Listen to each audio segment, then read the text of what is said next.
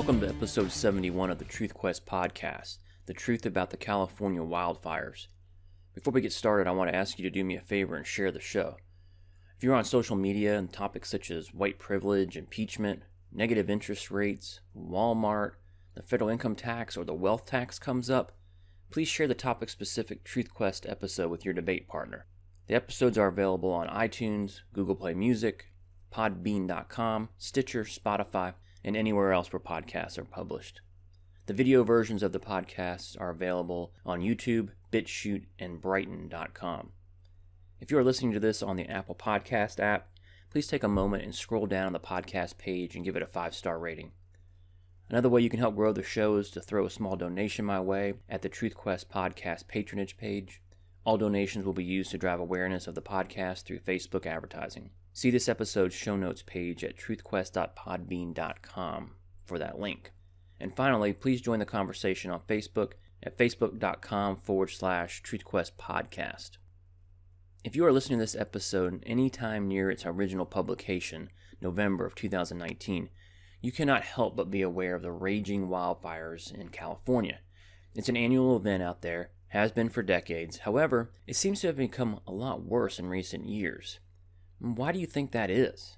Well, according to the current and former governors of the state, freshman Congresswoman Alexandria Ocasio-Cortez, the mainstream media, and everyone else on the left-hand side of the political spectrum, the only culprit is, drum roll please, climate change.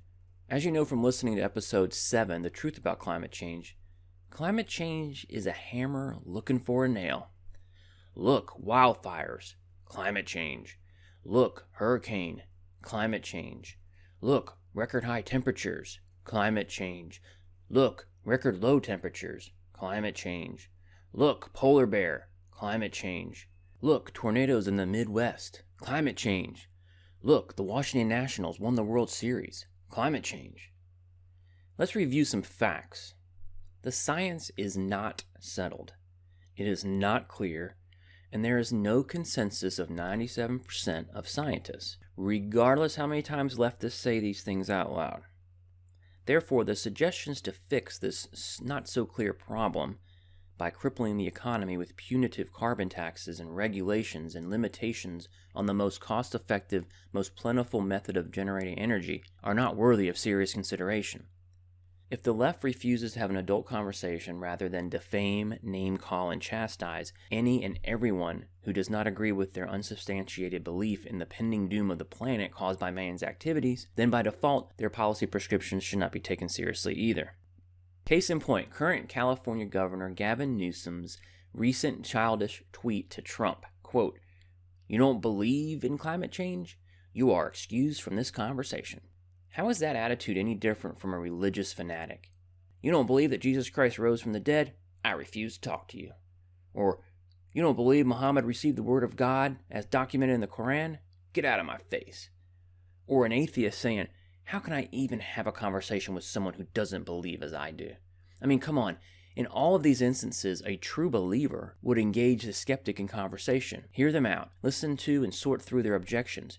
But the fanatic, the fundamentalists, want nothing to do with the non-believer and refuse to engage them in conversation. Climate change and environmentalism have in essence become a religion to some, and the fundamentalists among them will not tolerate anyone challenging their beliefs or orthodoxy. They are blinded by their ideology. It's frightening to think people like this in positions of political power.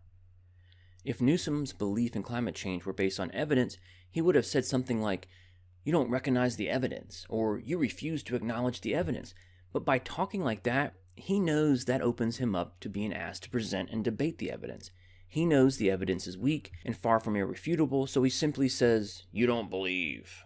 Trump and other deniers are committing blasphemy against the religion of climate change and therefore not worthy of a conversation. So, back to the wildfires. Newsom once said, quote, "The science is clear." There we go again. Repeat the lie or fallacy enough times and it becomes true. Anyways, the science is clear. Increased fire threat due to climate change is becoming a fact of life in our state.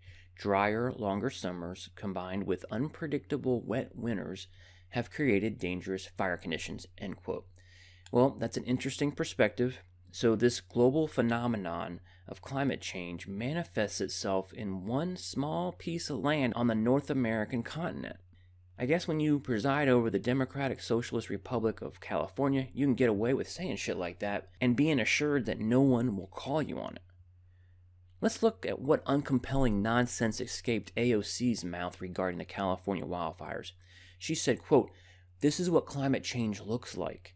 The GOP like to mock scientific warnings about climate change as exaggeration. But just look around. It's already starting. We have 10 years to cut carbon emissions in half.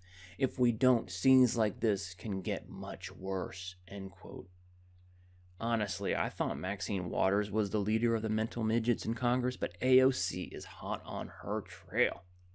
I can't help myself. I need to take a moment and pick this nitwit apart. 3 short sentences, all of which show a level of intellect comparable to a 10-year-old. Quote, "This is what climate change looks like." Really? Have there never been wildfires in California before the global cooling, global warming, climate change, extreme weather hysteria? Last year, or the year before, or 30, or 50, or 100 years ago? Can you point to any other factors that might explain the cause of these fires, or the escalation of the fires recently? The GOP like to mock scientific warnings about climate change as exaggeration, but just look around, it's already started.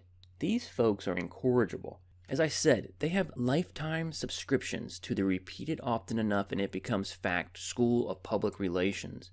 The science behind so-called climate change is far from settled. As a matter of fact, much of it has been proven to have been manipulated on multiple occasions and therefore, shall we say, suspect? Republicans don't mock it. They ask questions, and for their troubles they get shouted down as deniers, and of course told to sit down and shut up. We have 10 years to cut carbon emissions in half. If we don't, scenes like this can get much worse. Do you think Alexandria, I'll be a commentator at MSNBC in 16 months, Cortez, can provide any scientific evidence to back up her purposeful, hysteria-induced 10-year claim? How is this claim any different from other environmental alarmist failed predictions? For example, all the way back in 1798, Thomas Malthus claimed that the population growth would overtake food supply and mass starvation would result unless population controls were implemented. Fast forward to 1970, Peter Gunther, the inaugural Earth Day, he claimed, quote, "By the year 2000, 30 years from now, the entire world, with the exception of Western Europe, North America, and Australia, will be in famine." Or what about the 1970 Life magazine article that claimed, quote, "By 1985, air pollution will have reduced the amount of sunlight reaching Earth by 1/2. Or in the early 70s, Newsweek and other periodicals regularly ran articles about global cooling. Or what about Al Gore's 2006 so-called documentary, An Inconvenient Truth, that falsely predicted such things as rising sea levels, Mount Kilimanjaro would be snow-free by the end of the decade, more frequent and stronger storms, the melting of Greenland's ice sheet? There's more, but I'll spare you. Or what about Al Gore's 2009 claim that there is a 75% chance that the entire polar ice cap during some of the summer months could be completely ice-free within 5 to 7 years? Unfortunately for Gore, the ice caps are actually growing. Oops. Or AOC herself, just a few months ago, when she unveiled her Green New Deal, predicted the world would end in 12 years if we don't radically transform our economy to combat climate change. Damn, the timetable of hysteria is accelerating, as according to this dimwit in chief, we are down to 10 years. We better do something quick. Let's shift our focus back to the California wildfires and how the left manipulates their readers, viewers, or followers, and voters. During the preparation for this episode, I read and watched a bunch of left-leaning outlets' explanations and excuses for the fires. I want to walk you through one in particular that exemplifies the typical response to the wildfires and expose how these folks cherry-pick the facts to fit their storyline. So last year, 2018, when California was burning yet again, Interior Secretary Ryan Zink visited California and said, quote, "I will lay this on the foot of environmental radicals who prevented us from managing the forests. This is absolutely on them," end quote. Jeff Goodell, writing for Rolling Stone magazine, attempted to rebut Secretary Zink with this vague and largely baseless rebuttal. Quote, "This is completely bullshit. California is burning because industrialized nations of the world continue to dump CO2 into the atmosphere, and the climate is getting warmer. In California, snow is melting earlier, wind patterns are changing, and forests and grasslands drying up. The average fire season is 84 days longer than it was in 1970s. Just as important, more people are living in combustible places. Since the 1990s, 60% of new homes in California, Washington, and Oregon have been built in zones that are high risk for wildfires. The result, more fires, more people, and more homes at risk, end quote. What did you notice about Mr. Goodell's response? Number one, he never refutes Zink. It's just a typical emotional, blustering response. Call bullshit, throw in a few generalities and catchphrases, make it sound good. Granted, if you only take that one sentence as Zink's only comment, you would argue that he did not provide any evidence either. That's why you have to listen to the whole interview and not cherry pick your quotes. It took 15 minutes, but I listened to the whole interview. And I'm glad I did because I learned a lot about wildfires and forest management and the ineptitude of some Democratic Party-run jurisdictions. I learned that forests require active management, and that currently the density of California's forests, the amount of fuel, is at historic highs due to years of neglect. Zink explained that best practices need to be employed, including prescribed burns. There needs to be sustainable harvests, which Zink suggests would be helpful in getting small mom-and-pop mills back up and running and let them graze the forest, in his words. The forests need to be thinned by getting rid of the dead and dying timbers. Zink also said the president is absolutely right. This is about mismanagement over time. He continued by explaining radical environmentalists have filed lawsuit after lawsuit to let nature take its course. These fires are the consequence of allowing nature to do so. Goodell does his readers a disservice by not presenting both sides of the argument. Or maybe that was his intent all along. Chuck DeVore, the Vice President of National Initiatives at the Texas Public Policy Foundation and a former California lawmaker, so he has seen this up close and personal, how the environmental lobby has interacted with the legislature, has written a series of articles over the last couple of years doing a solid job of getting to the truth of the California wildfire situation. He wrote, "This is California's big secret. It's not climate change that's burning up the forests, killing people, and destroying hundreds of homes.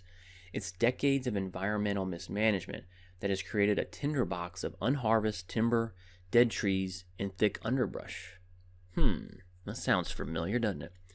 He continues, quote, "Unlike much of the American South and East, California has a distinct wet season, with Pacific storms rolling in by November or December and wrapping up by March.